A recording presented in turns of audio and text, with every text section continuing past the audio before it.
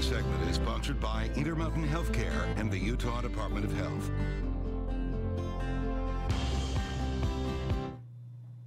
Hey everybody, thank you for joining us for 2 News at Noon. I am joined with Nurse Al, who is talking about mood medications and mothers, expectant mothers.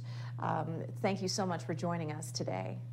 Thank you for having me out. So yeah, having kids can be a lot of fun, but it can be stressful for some people. And some moms have anxiety or depression or other mood conditions, and they may be worried about some of those medications and how they might affect baby in pregnancy or breastfeeding.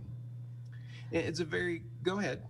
I was going to say for this kind of information, I know a lot of people are thinking, oh, women would have to take some kind of mood medication, even while pregnant? Absolutely. So it's very common for mom to give us a call, and sometimes she's stopped that medication because she's so worried about it. Sometimes we hear from her doctor that she's ended up in the hospital because of being off of that medication. But remember that the untreated mood conditions are generally worse for the pregnancy and worse for baby than those medications used to treat them.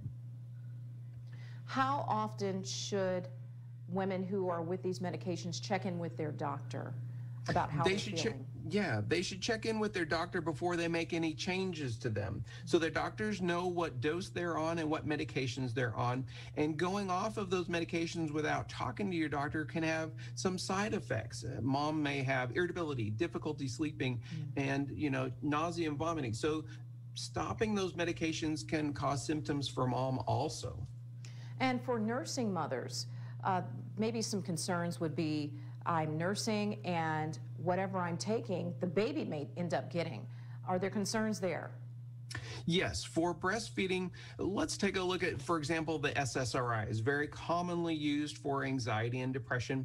Those SSRIs get into the milk in very small amounts, usually less than 6%, and we don't see side effects for the baby with those medications. Now, there are some mood medications that get into the milk in larger amounts, and we want to talk to mom about what strategies to look for those. And for pregnancy, we generally don't see any increased risk of birth defects, and that's usually what they're concerned about for pregnancy. So generally, like I says, generally better to be on the medication than to be off of that medication in pregnancy and breastfeeding. All right, Nurse Al, thank you so much for joining us today. Thank you.